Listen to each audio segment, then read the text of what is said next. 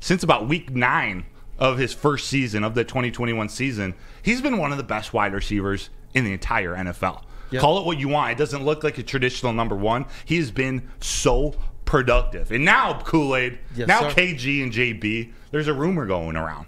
Actually, I don't know if it's just a rumor. Cam Marino, at Marino NFL, says from a source, there's a contract extension being talked about right now for at least 3 years and at least $25 million per year. So there aren't a ton of details out about the negotiations. It could be 4, it could be 5 years. But that $25 million a year mark is what the word around town is right now. What do you guys think of that? Are you giving him $25 million a year? Give him whatever he wants. Pay that man his money. Give him the GM building if he wants it to. Yeah, sheesh, man. Like give him a whole line of like Fords. Just let him go there and pick out like 5 Ford cars and let him go home with that as well. Take a Shelby. As it relates to Amon-Ra St. Brown, I've seen people on both sides of the fences here saying pay that man. I've also seen people say, well, no, you can get somebody in the draft or free agency who's cheaper that will bring his same level of productivity. Amon-Ra St. Brown is not just about what you think his productivity is. He's about the type of person he is, the type of worker he is, the way that he fits in with the city. You want to talk about grit. You want to talk about somebody overlooked. You want to talk about somebody passed by. He gets that type of stuff. He's going to be one of those guys that outworks everybody. It's not just about his stats, man. And that's the type of people that you want in this locker room. That's why I am so grateful to Brad Holmes for that press conference he did and for the types of players that he picks, because it's not just about what you think, how fast the person is, how tall you think the person is, what you might think his skills are. It's about how this person fits into this locker room and fits into this jersey. Because this jersey represents us. We know how we feel as Detroit Lions fans. We've had players here. We've had talented players here, and we know that they don't really fit.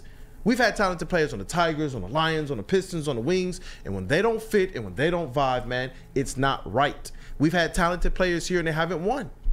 You got a guy here right now who's been part of leading this renaissance and this kind of changeover. This, my attitude is not what we were before or what the Lions were before, but it's about where we are headed, and it's about the work that I know we're going to put in, and about being one of those guys that everybody else in the locker room respects.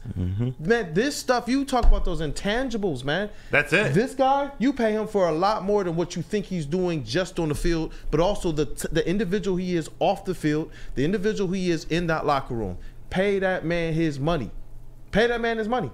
Pay that man his money. It's true. He has produced on the field. That's the thing. KG, he's shown up. He's put the numbers up, and he's been that model in the locker room of what these young guys. We've seen Jamison Williams just continue to elevate his game through working hard, through hitting that jugs machine, through getting extra time in with Jared Goff. That's the type of role. It's more than just a wide receiver. Yeah, you know? Absolutely. And he's a consummate professional, one of the hardest workers in Allen Park. And I just can't state enough. This guy, I know, right? And I just can't state enough that this guy was a 4th-round pick, and he's become your #1 receiver. Like, I remember there was a point in time where we kept trying to figure out who's going to be the #1, who's going to be the #1. We had our #1 the whole time, and it's this guy.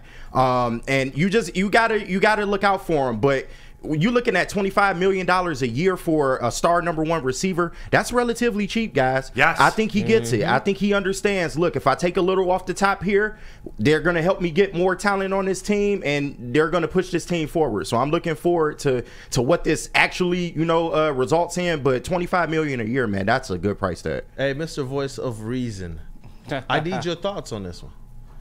You know what?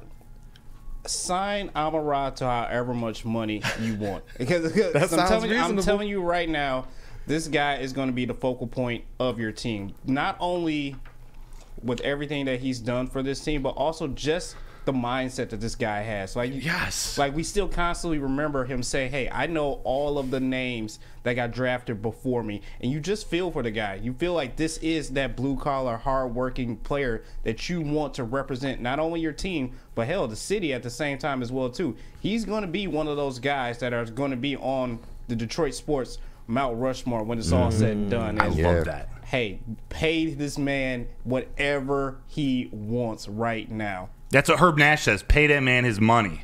Shane D says 100. Herb. Slow clap. How about this? Stephen Baffey. They could give him a 6-year deal, and I would be fine with it. Stephen Baffey also said another good. Oh, grit is not flashy. Actually, this is in response to Eduardo O'Neill. People don't want to pay Amon-Ra because he's not flashy like Chase. If he was flashy, everyone would say pay him. Yep. It's called First and Amon-Ra First and Amon-Ra for a reason. Then Stephen Baffy follows up. Grit is not flashy. He is our kind of flashy, and that is what matters. It's the truth. He does what's asked of him, man. He does what this team needs. That's what we've talked about. These types of players, how versatile they are, not just in terms of the positions they play, but in terms of being ready to step up to whatever challenge that the coaches have asked of them. And I want a guy on my squad who doesn't have a plateau. We've seen guys that kind of reach this rarefied air, and sometimes they just kind of stay there. Amon-Ra continues to work to get better. It's like, wait, but you're already a number one. How many more records can my records break?